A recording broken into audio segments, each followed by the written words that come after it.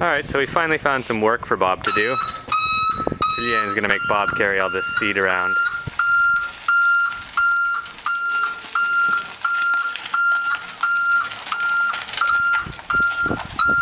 Not sure how much weight it is. 5, 10, 15, 20, 25, 30, 35, 35 bags at 25 kilos apiece.